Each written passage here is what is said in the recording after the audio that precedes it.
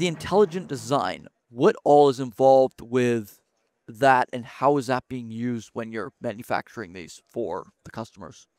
So because our models are based in Europe, there's a tremendous concern about energy consumption. So efficiency is extremely important to what we build. And so we do things like direct coupled underwater permanent magnet motors.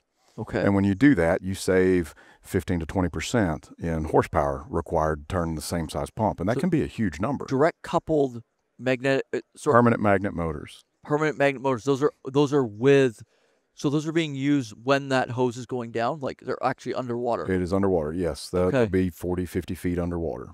Okay. Well, anyway, I kind of interrupt you there, but that's okay. So that's one big. Yeah. So energy efficiency is a key part of the design. In the U.S., it doesn't matter quite as much because power costs are still relatively low. Right. But it does allow me to go, in a lot of cases, with a slightly smaller motor than my competitors, electric motor than my competitors. Okay. The other thing we do is we lean a lot on automation systems, control systems, remote support systems, sonar and GPS systems. So we have an InnoDredge operating system that includes in the HMI an error system where you can drill down on the error code that comes up, and it will actually pop up with a red dot on the component in the MCC cabinet or in the PLC cabinet where there's a failure.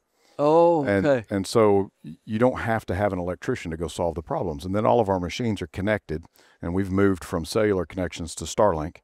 And so they're all connected. So the operator can ring me or one of my technicians, and they can help walk through the troubleshooting process. Because one of the things we've learned is most of these sites are really good mechanically. Really good mechanically. Yeah. They can fix diesel engines and hydraulic systems and hydraulic pumps. Right. But electricity is different.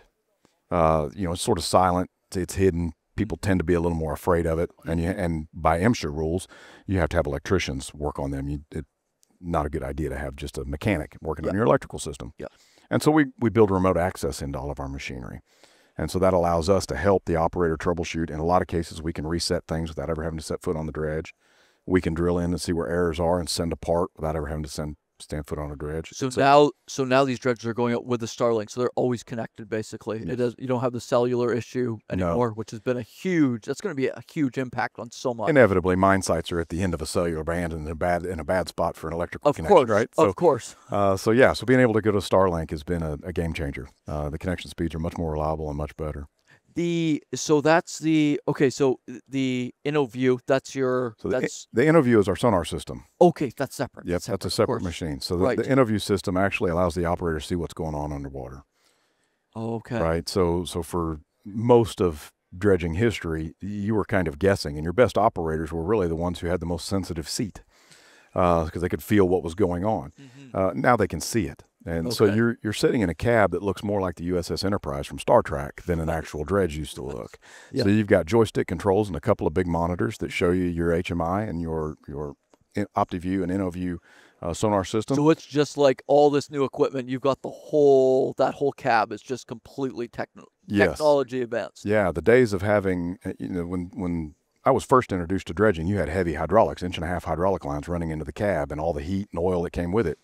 And then they moved to pilot valves, which was super nice because now you're 1/2-inch pipes instead of 1.5-inch pipes. So that cooled our cab down a little bit. Now it's all electric. And so even on the diesel over hydraulic dredges we build, we won't bring any hydraulics into the cab. It's all electric. So you've got joysticks and push buttons and sensors, and then you've got your HMI screens that you can work off of with drill down menus, and then we can log into and see to help assist. We've got programs and subscription programs that will allow us to provide you with a report, weekly, monthly, annually, whatever, of downtime reports or issue reports or production reports, and it's extremely powerful, the amount of data that's available.